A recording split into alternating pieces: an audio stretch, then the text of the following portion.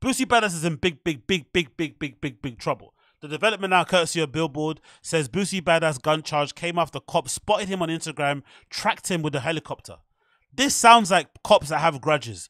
Why are they watching him so closely and keeping an eye on him in this regard? Like, what has he done that kind of would rile them up this way? And my thinking is that there must be something in the fact that he was trolling these cops a lot when they pulled him over, and now they wanted to kind of get him back.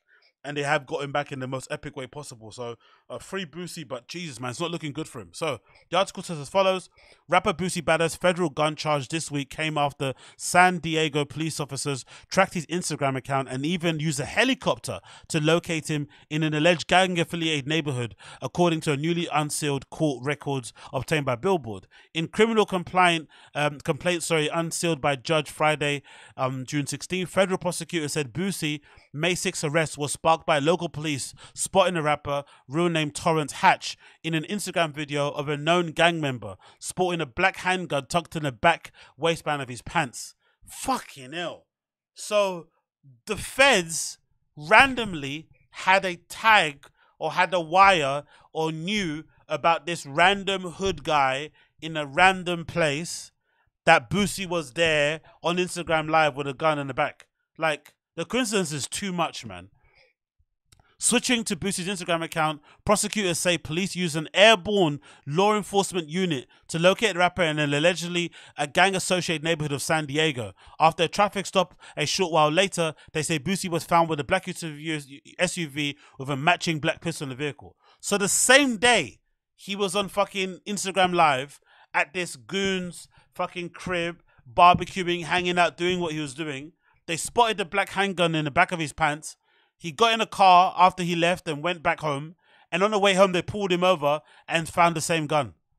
They locked him up on the same day. God almighty. The newly unsealed documents, reported first by Billboard, detailed the timeline of events that led to this week's widely reported charges filed against Boosie by the federal prosecutors. The rapper was suddenly arrested on Wednesday at a Californian courthouse just minutes after appearance in which the charges from state prosecutors based on a May traffic stop were dismissed. Okay, sorry. So he got pulled over for that traffic stop. The charges get dismissed. Then he goes to court for that traffic stop gun charge. That gets dismissed, and then as he comes out, the feds swoop him. Imagine that. Going to court, thinking you've won, then stepping out and the feds grab you. Based on the same May arrest, federal prosecutors may now have charged Boosie with violating federal laws barring a previously convicted felon from possessing a firearm. The rapper was previously convicted on drug charges in Louisiana in 2011. Newly unsealed charges documents offer an ample new details of the events led to Boosie's arrest in May. While in San Diego, police detectives were conducting intelligence gathering by monitoring Instagram accounts of known neighborhood Crick gang members.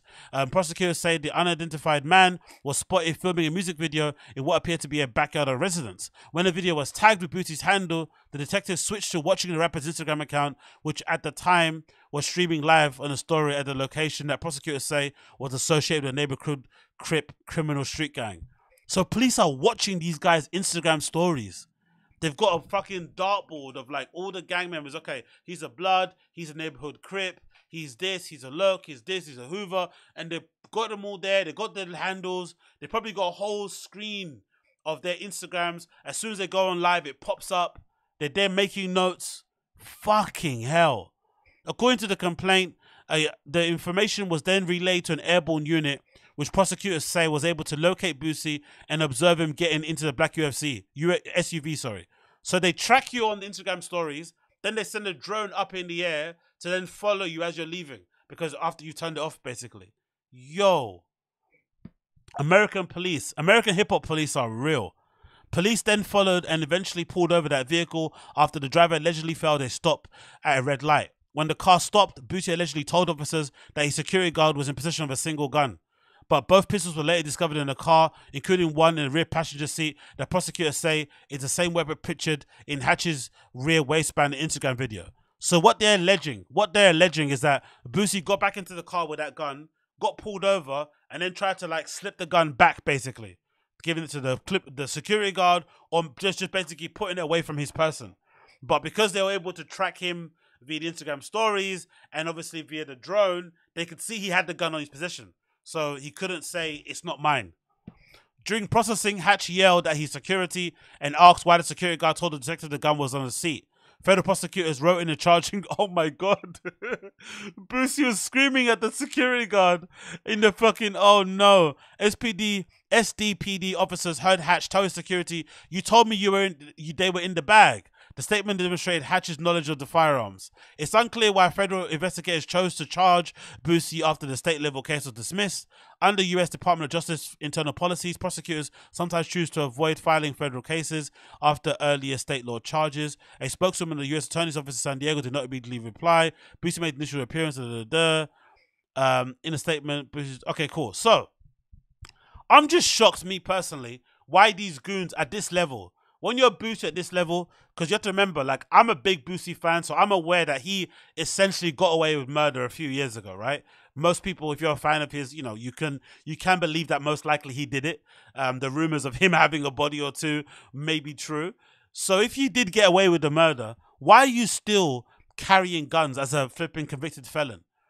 Surely at this point, I know it costs a lot of money to have armed security around you, but if you're moving outside and you're having to fucking make money for your family and look after yourself, you have to just have somebody else carry the gun for you, because the consequences are too much. You have way too much to lose. Because now if he sits down for a while, all of his businesses, all the stuff that he's doing with his land and building properties, the stuff that he's got going, it's all going to go by the wayside. So he kind of does need, right, to really mind his P's and Q's. But this is looking like a real big issue, because you have to also imagine Boosie's got a really long rap sheet. He's got many previous convictions. So this isn't looking good for the guy, man. He's probably going to be sitting down for a while. I'm anticipating maybe a 10+ year stint off the back of just, you know, nonsense. You're going to a video shoot of a neighborhood Crip guy who most likely you know, so you should be good. You shouldn't need to have a gun, really, because, you know, you're getting brought into a hood. They should be able to look after you. If they can't look after you, take a security guard with you that's strapped, and then just, you know, do it that way. I know it's hard to trust people because, you know, Boosie's been shot recently. Not recently, but maybe a couple of years ago. So maybe trust issues and shit. And maybe you think the only person who can look after you is you.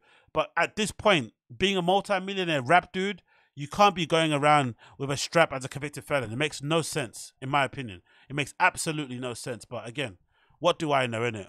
What do I bloody know? Free Boosie, same way. I still like the guy's music. And free Boosie, same way. Free Boosie.